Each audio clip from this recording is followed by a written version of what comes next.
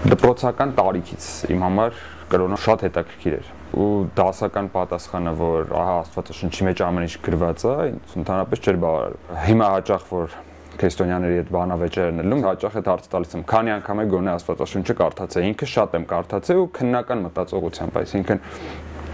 ամեն մի նախադասությունը իմ համար քննման առարկա էր ինչ ասա նշանակում ինչ է ուզում ասել Մի հատ դրվագ եղավ, երբ որ ես վերջնական որոշեցի, որ ընդհանրապես այդ գիրքն ու այդ կրոնը իմ հետ բացարձակ կապ չունենալու։ Հայոց պատմություն ամենասիրած առարկան էր, դասի մեջբերում կար, ավարերի ճակատամարտում հայ զինվորներին դիմում է այն ժամանակվա քրիստոնեության տարածողներից մեկը ու ասում է հիշեք ձեր պապերին, հիշեք Դավիթին, ով հաղթեց Գողիաթին մեր պատմության հետ, ինչ դա կապ ունի։ Հայ զինվորին ոգեշնչում են հրյա Դավթի հաղթանակով ընդդեմ Գողիաթի թեթևակի խոսակցություններ կրոնական թեմայով մայրիկի հետ նաև լինում էին, բայց իրանք ընկալեցին, որ ես շատ ավելի լավ պատրաստված եմ եւ ըստ էության իրանք ինձ օպոնենտ չէին։ Երբ որ իմացա, որ ինքը հեթանոս է, իրականում ինձ շատ ավելի հետաքրքիր դարձավ իր հետ շփումը, որտեվ ինչպես ասում են, բազմազանության մեջ է գեղեցկությունը,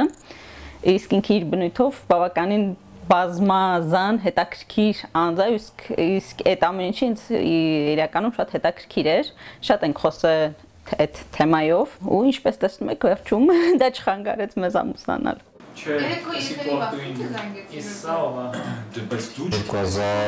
2015 թվականից հանրային հեռուստաընկերությունում աշխատում, սպորտի բաժնում, որպես լրագրող, հիմա արդեն լրագրող մեկնաբան Նաև համատեղության կարգով իմ մյուս աշխատանքից չեմ պատրաստվում հրաժարվել, դա սպորտային ֆոտոլրագրությունն է։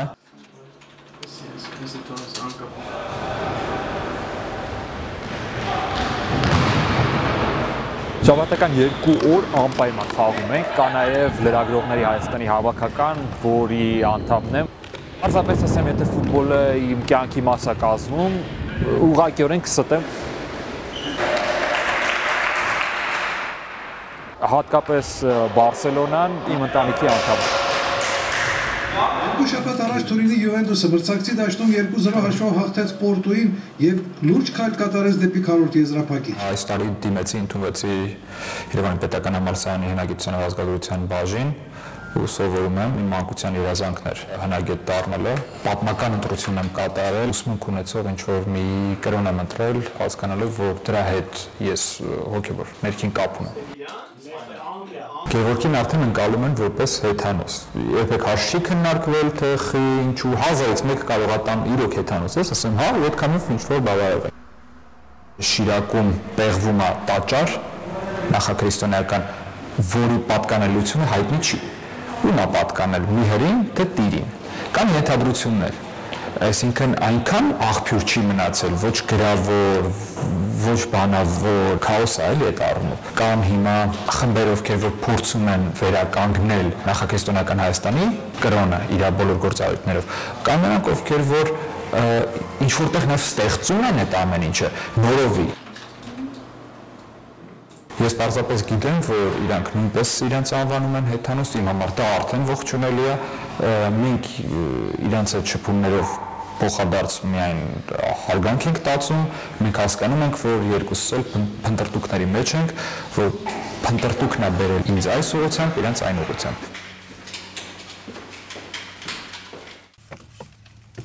Ստա հարմարվում է։ Մերսի Գարժան։ Հայաստանում ես գիտեմ, որ շատ հեթանոսներ արդեն իսկ կապակի պես մի բան են գրում, որ նրանց մարմինը այդ մահու այրել, օրենքը չի արգելում դա։ Դիակիզարաններ պետք է լինեն, որպեսզի ես դեռևս չգիտեմ, կա թե չէ։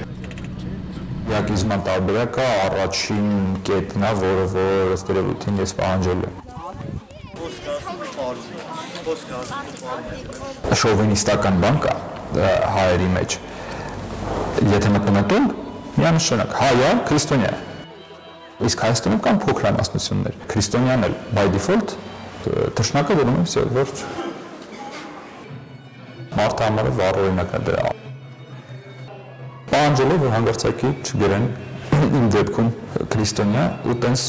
երբ որ ես հեռախոսով ասացի թե ինչ են, ես ընկալեցի, որ լեսափողի կողմում երկինքը տարերով լսում է զրադաշտականություն։ Ինքը չընկալեց ինչ պետք է գրի։ Իր անունը դա ինչ որ ոնց որ էս իրան ասել, չգիտեմ, լվացքի մեքենա գրի, տես չէ։ Իրավորական է, բայց ավելի շատ ծանր խնդալու է։ Միշտ հարցնում ենք, չի ասում, դուք ինչ ազգի եք պատկանում, ասում են հայ, քրիստոնյա, ես ասում եմ սպասի։ Ես քեզ հարց եմ տալի, դու ինչ ազգության ես պատկանում, դու ասա ես հայ եմ։ Դա հետո շարունակես, որ կրոնի ես դավանում, դու ասես որ քրիստոնյա ես, մահմեդական, մնացած բաները։ Բոլոր հնում կառուցված եկեղեցիների հիմքում հեթանոսական տաճարները։ Վահագն են կանչում բոլորը մեկտեղ, հավատքով սպասում մի նոր երկունքի, մի նոր ծնունդի հրե Վահագնի, աչքերը հառած բարի արևին, արևը մեր մեջ, բարև Վահագնին, փառք Վահագնին, Վահագնին։ Այսօր իսկական գարնանամուտ է, հա, գարունը այսօրվան է սկսում։ Ուրեմն հանուն հայերը միշտ տոնել են մարտի 21-ը որպես նոր տարի։ Մենք մտածում ենք, որ պետքա արևածագը լինի արևածագին, արևամուտը լինի արևամուտին, նոր տարին լինի նոր տարում, ոչ թե ձմեռվա կեսին, երբ որ ամեն ինչ մեռած վիճակում է լինի։ Ծնումի խորհուրդ անցկալի, պատղաբերումի մի ամբողջ Այսօրվանից սկսում է նոր տարին, որտեղ բերում է նոր սերունդ, նոր բայոեկոն հասկացողություն։ Մենք պիտի մոռանանք ինչ է նշանակում չարություն։ Վահագնի հելով տաճարում վարվող այս հզոր ջահի զորության օծում ենք դրոշը արևորջի ջոկատին։ Հավաքում ենք այստեղ, հիշում մեր պատկանելությունը, հա, հայ տեսակի պատկանելությունը, փորձում ապրել հայավար։ Փառք հայ ռազմիկին, փառք արևորջիներին եւ իրենց ջոկատին։ Փառք։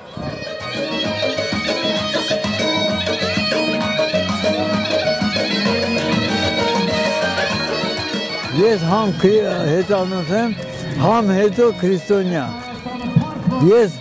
չեմ անջատում այս հարցերը, որովհետև ես իսկական Աստվածի հայրն եմ։ Բարի կամ, բարի միտք, բարի խոսք։ Դու պարզապես եղի տենց։ Դու ճշմարտությունն ասա, ճշմարտությունը մտածի եւ ճշմարիտ ապրի։